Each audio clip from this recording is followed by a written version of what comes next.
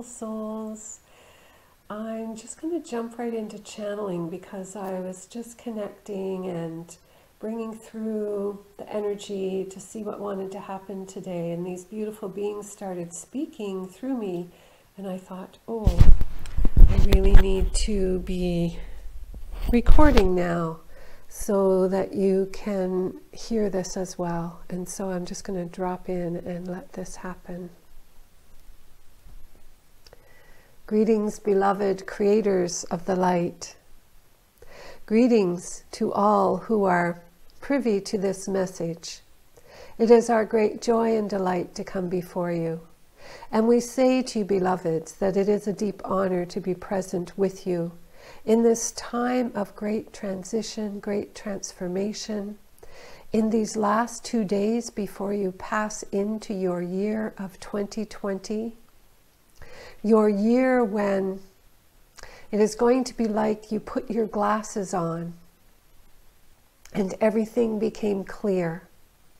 This will be true for your own personal life as well as true for the disharmonious activities that have been playing out upon your planet. For as you know, much is being revealed that used to be conducted behind the scenes by people that many look up to, that they admire, somewhat starstruck even, and you are going to find that your deep admiration was not called for. You as humanity are going to learn that in your folly of admiring people for status and money and prestige and position does not necessarily mean that they are worthy of your admiration. It is a crumbling, in a sense, in a new way, of all the foundations that you have been living upon in these past years. And this one is to help you see, to help shatter your vision, so that as you put on these new glasses of 2020, you see with greater clarity that what you have given your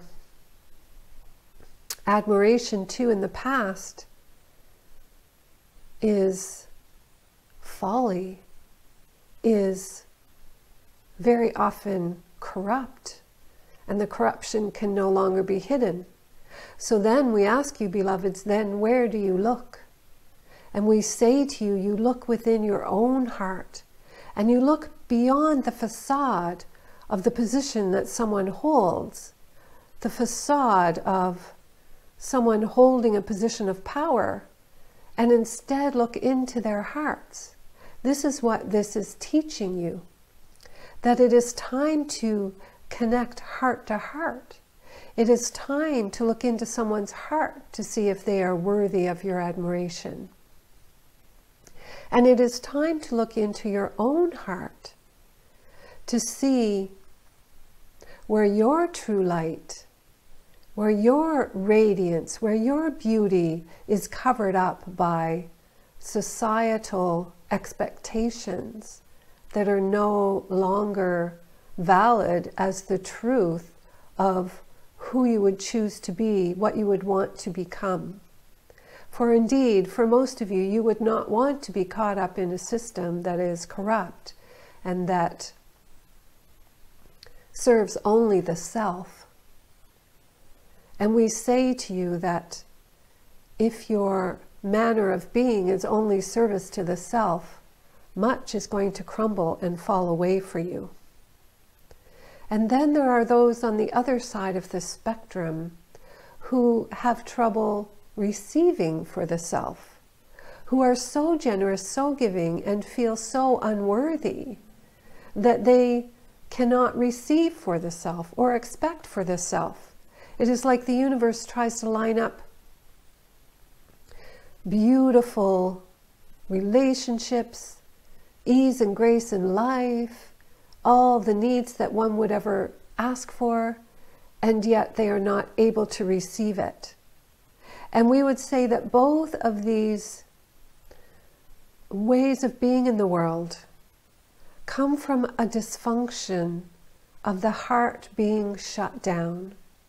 For there is much woundedness in your society, that is obvious. And for many it is easier to fix the world than fix oneself. It is easier to save and rescue everyone else than to do the work that would truly save yourself, that would truly bring you back home to yourself. And we bring this up because this is all part of the clarity that's going to come in 2020. It is all part of the clear seeing. You are going to see where you have been fooling yourself, and you are going to see where others have been fooling you. Because everything is coming to the surface as truth in these times. And we would say that your greatest task is to then be honest with yourself about where you have been fooling yourself, tricking yourself into thinking that everything is okay, when really it's not. Where you've been wearing a mask to try to pretend that life is grand and wonderful, when inside you're falling apart. The greatest thing that you can do, beloveds, is allow yourself to crumble and fall, even turn into a puddle on the floor, figuratively speaking, so that you can come back to the truth of who you are, that you can drop all the facades, that you can say, to heck with what society wants me to be. I'm going to be true and authentic to myself. This is the way into this new world. This is how you create a world full of love and grace. You first must come home to love of yourself.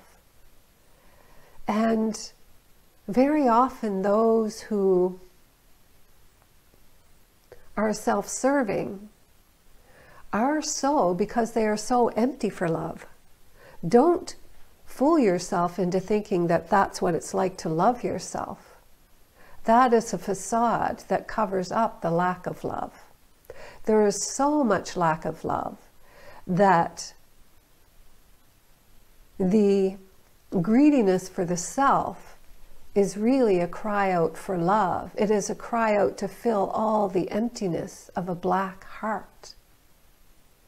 So we would say, for you to know a vision of what true self-love really looks like. It is an existence where you do not overextend yourself, you do not overgive of yourself. You have compassion, you have caring, but it's not from a place of seeing another as a victim. When you are coming from a place of full self-love, you know there are no victims in the world. There are people making choices who do not understand the place and the position of which they are coming from in the world. But you see them as empowered. You know because of your own internal empowerment that they too can find that within themselves. And you know that by standing strong and being solid within who you are, that they can see that within you. You don't feel that you need to rescue them because you know that they are empowered to find within themselves everything they need to be. And until they do, it may look like struggle, but you know that that struggle is the compassion of life leading them to their highest potential, leading them to their own personal growth, which is what we come here for. And so when you're fully loving of the self, you have compassion, but it doesn't look the way that most people think it looks. This one was channeling one time for a friend whose father was dying. And this friend's father was suffering a lot in the death process. And it was hard for her to witness her dad going through this. And when this one connected to get a message of what was going on, what she learned was that the soul will take every moment it can get for personal growth and development, because that is what you come here for. And the soul of her father, the personality of her father, had not learned compassion to the depth that he had come to learn it. And so in his suffering, in his last days upon the planet, he was learning compassion. We share this so that you can understand things are not always as they seem. And from your human perspective, you don't have the understanding of the greater perspective of the soul that is creating every experience for your own personal growth and development. And when you come to the place of loving yourself and you can say, okay, I accept this. I accept that my soul has created this experience for me so that I can learn and grow from it. Then you soften, then you move into it. Then you accept what life is delivering. And in that softness, you move more and more fully into self-love, self-value. There is no more blaming of the self, and there is no more blaming of others, because there is no blame to be laid. It is simply an understanding and a knowing that life is always supporting you regardless of what it looks like. Oh yes, and you can argue. It can be difficult, it can be challenging, it can be the death of a child. It can be the loss of your mobility. Things that are very challenging to be with. And we are not minimizing the human experience of these things. That is part of it. In your humanness, you get to really feel it. You get to really be with it. And it is all coming from love. And there are many, many, many who understand on the other side of significant events in their life the gift that is there. The old saying that there's in every cloud there's a silver lining. Many come to discover that gift. And it is almost as if your society is holding you back from receiving the gift. You should mourn for so long before you start to feel good again. You should be angry because this happened to you. Don't let society govern who you are. If your heart comes to peace quickly, be a living example for everyone who shares the same experience. This is just one aspect of what it is like to be fully loving of the self. But we would like to move on and allow this one to bring through the light language. And we would say that this light language is to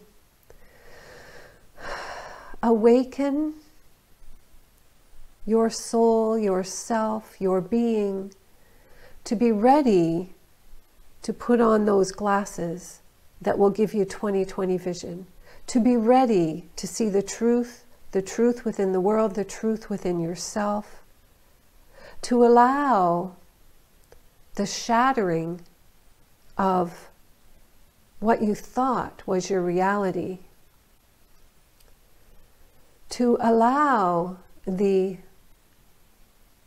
vision of what lies behind the facade, behind the masks that have been so much a part of the dumbing down of humanity, so much a part of the suppression of humanity. This is what you're going to begin to see and what you're going to begin to realize. And it will bring anger and rebellion, and suitably so.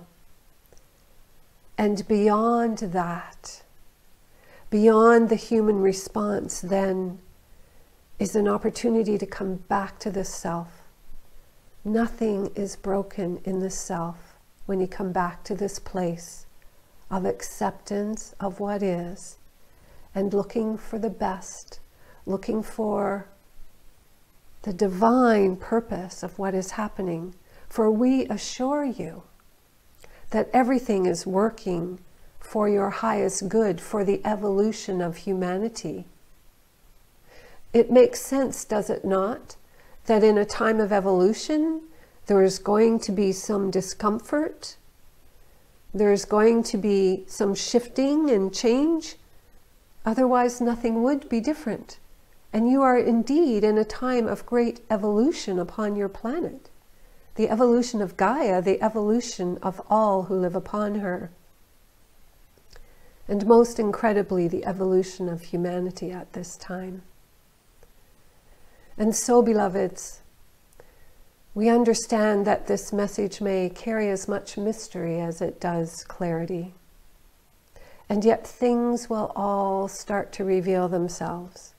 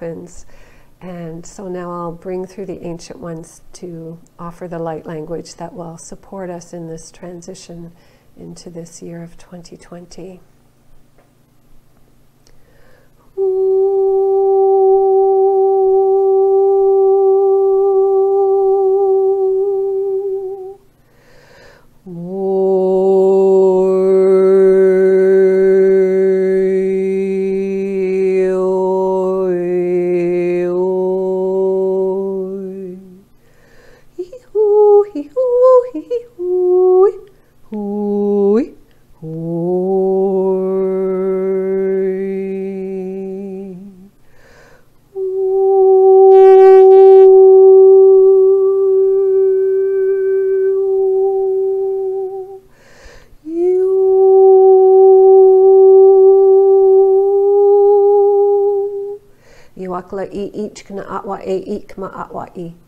Uwakla na chikna atwa e ikna. Maktaka kikna. Ikla ichkana apna achkana. Imakna iakta kiakla ichkanai. Uwakta he o iknai ikma alwa e ichkana a. Umakta kakala ichkana akawa ikma a ichkana awa I. Yakla ichkana atwa ikma na imaktaki kala ichkana atwa e ichkana.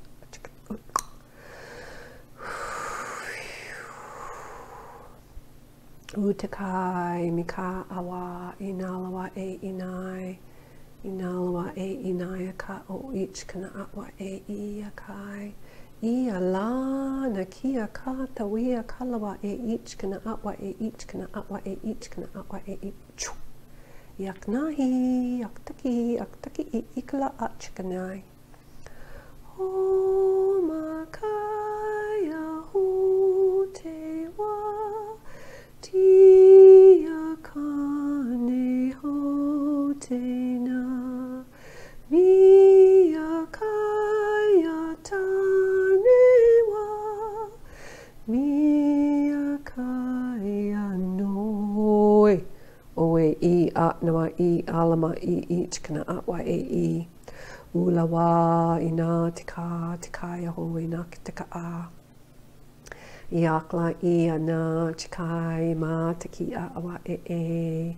Inawa ana I achka I alawa e ichkana I. Uwaktika a ichkana I. I alalawa e ichkana atwa e I anaktaka I ika alawa e ichkana o ika.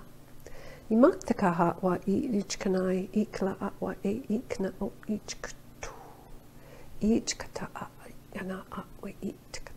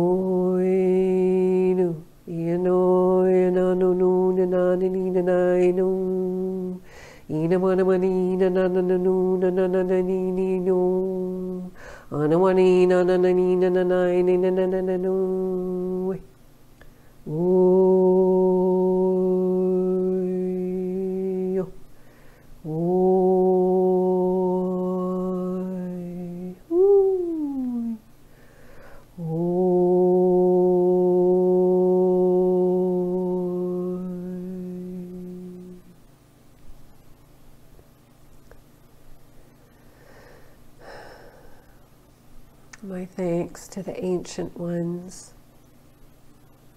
And as always, in the beginning it was opening up, clearing, releasing.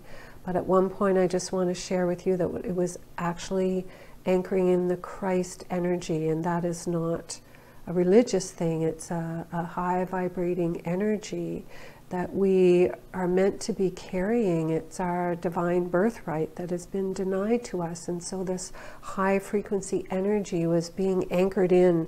They were clearing the pillar of light that resides within us all, purifying it with the programming that was going down the middle of our core, and then anchoring so that that Christ energy, that Christ light energy can fully enter our beings, so that we can more readily and easily stand in the light of the truth of who we are, let go of all the debris of the falsehood of who we have been taught that we are, and coming back to our truth as magnificent divine beings, sovereign and knowing our worth and our value, and walking fully in that worth. So, my beloved friends, thank you for being present with me. And I would appreciate liking, sharing, subscribing to support this channel. And I offer you the very best as we move into 2020. So much will be unfolding, and I'm delighted to be here with you and to step into the expansion that the guides talked about in this channeling and light language, sound of love session. Thank you so much for being here.